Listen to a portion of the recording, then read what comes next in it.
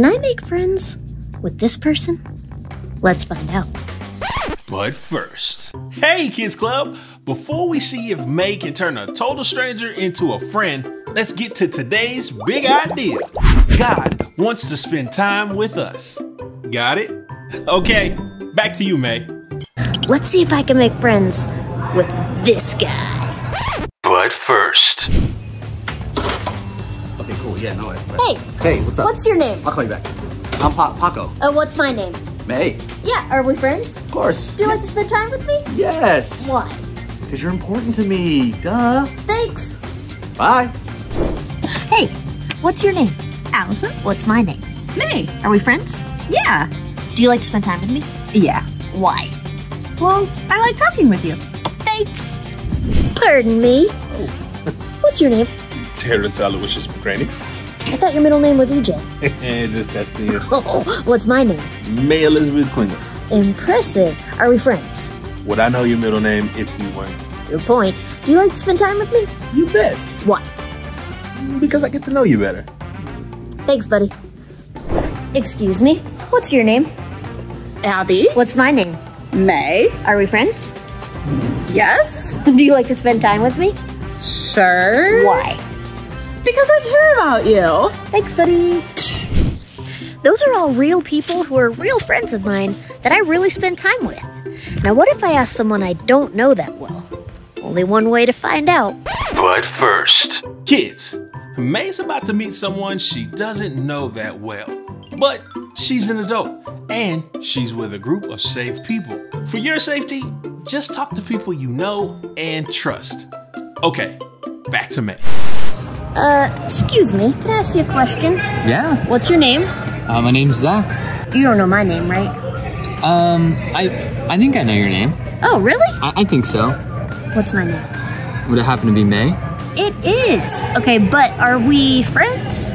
I don't know. I like know of you, and I know your name. Yeah. But I don't know if we're quite friends yet. But do you think if we spent some time together that we might become friends? Yeah, I can see that happening. Okay. Can I get you a smoothie? I love a smoothie. Let's go. By the way, what's your favorite smoothie flavor? Do you know? Ooh, I love anything with strawberries, kiwis, and bananas. We can do that. How's your smoothie? My smoothie is a 10 out of 10. Oh, mine too. Green for me, pink for you. But I do have one very important question for you. All right, I'm ready. Are we on our way to becoming friends? You know what? I think we could be good friends. I see that happen. Awesome. Okay, and why is that? Well, we spent some time together. We got smoothies. I don't get smoothies with just anybody, so. Yeah, we spent time together and we got to know each other. I think you're right. This could be the beginning of a beautiful friendship. That was fun. Now, what if I asked God those questions? I would say, what's your name? He would say, God. I would say, what's my name? He would say, May, because he knows everything and he knows me. I would say, are we friends? He would say, absolutely. I would say, do you like to spend time with me? He would say, of course. I would say, why? And he would probably say something like what my other friends said. I like getting to know you. I care about you. I like talking with you. You are important to me. Pause. Remember that person that May met and had a smoothie with? For them to become friends, they had to spend time together. Now here's something super duper my oh my extra good and extra fly. God wants to be our friend. And that means he wants to spend time with us because he cares about us. We're important to him and he wants to know us better. Now let's see where May is now. There's a story in the Bible, in the book of Mark, about a group of 5 friends. One of these friends hadn't been able to walk for 30 years, and the 4 other friends wanted him to be healed. So when they heard that Jesus was in their town, they were determined to have their friend spend time with Jesus. Because they knew that if their friend could spend time with Jesus, Jesus could help him. So the 5 friends went to the house where Jesus was. Once the 5 guys got to the house where Jesus was, there was a crowd, a huge crowd. Turns out there were lots of people who wanted to spend time with Jesus.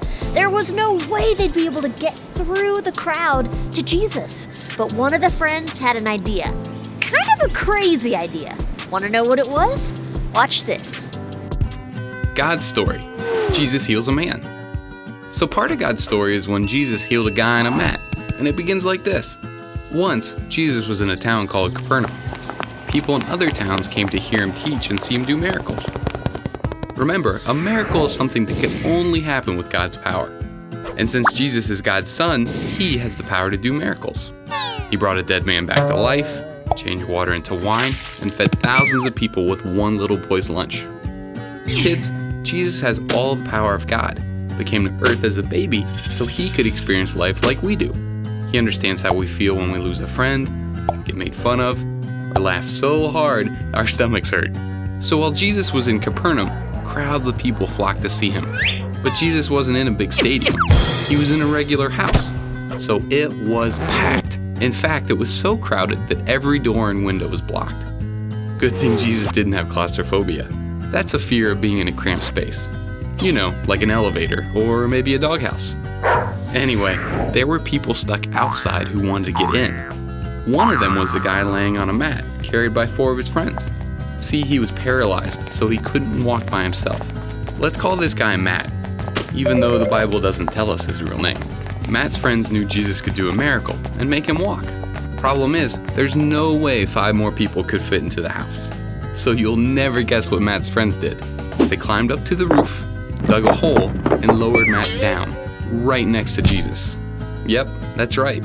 A hole right through the roof. Let's hope it didn't rain for a while.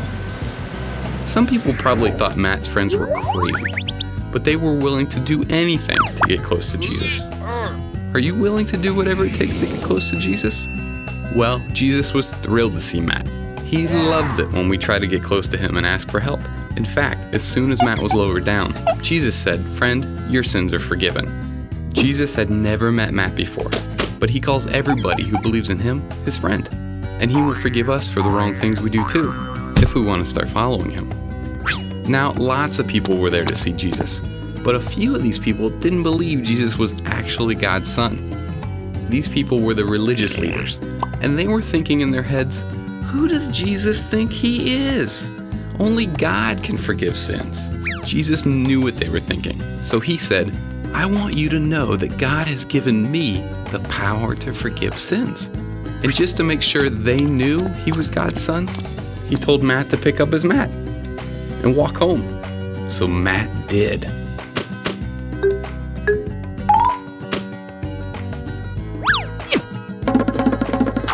We don't know if Matt walked, skipped, or ran, but we do know that the people there said, we have never seen anything like this.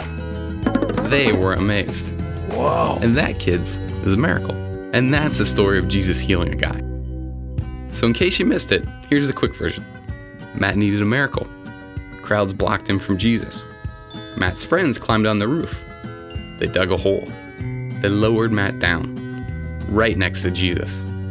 Jesus called Matt his friend. He forgave his sins. Then Jesus healed Matt. It was amazing. And that's a part of God's story. What a crazy bunch of friends. What a good bunch of friends. When it seemed like it would be impossible for their friend to spend time with Jesus, one of them said, we could cut a hole in the roof and lower our friend down to Jesus. So the 4 friends got up on the roof and started digging into it. Now there was probably a whole other kind of crowd gathering because 4 crazy guys were digging a hole in a roof. And once they had a human-sized hole in that roof, they lowered their friend down into the house where Jesus was. Jesus spent time with the 5 friends and said something special to the man who couldn't walk. He said, "Son, your sins are forgiven." And then he told that man who hadn't taken a single step in 30 years to walk. And that's exactly what the man did. His friends had been right. Spending time with Jesus had led to something really good. And it's important for you to know that we don't have to get 4 crazy friends to dig a hole through the roof to spend time with God. We can spend time with God inside, outside, alone, with people, loudly, quietly, tired, wide awake. It doesn't matter where you are or how you feel. God wants to spend time with you because he cares about you. You're important to him and he wants to know you. So let's all brainstorm for 10 seconds. Think about ways that you want to spend time with God. I'll share mine with you when the time's up. And go.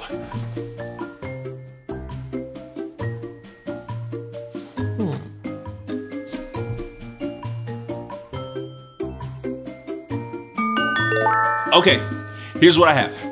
I want to spend time with God on a hike in the woods by praying before I eat, right when I wake up in the morning before my feet hit the floor, when my favorite football team wins, and then the timer ran out. Okay, take some time to think of ways that you want to spend time with God, and we'll be right back. Welcome back, Kids Club. Remember, God wants to spend time with you because he cares about you, you're important to him, and he wants to know you. Have you ever read this book? If You Give a Mouse a Cookie. It's about how one small decision leads to another decision, that leads to another decision, that leads to another decision, that leads to another decision, that leads to another... We get the point. Oh, okay. Well, the reason I bring up this book is because when you spend time with God, you're probably going to start to know him better. And then you're probably going to start to care about God, which will just make you want to spend more time with him, which will mean you know him better, which will make you care even more, which will make you want to spend even more time with him. I think you see where this is going. But here's the thing. God always wants to spend time with you because he loves you, he cares about you, and he knows you. Oh, snap! You forgot the recap! Okay, I'll do it. It takes time to get to know someone. And that's why God wants to spend time with us, because he loves us and knows us and wants us to know him and love him. See you soon, Kids Club.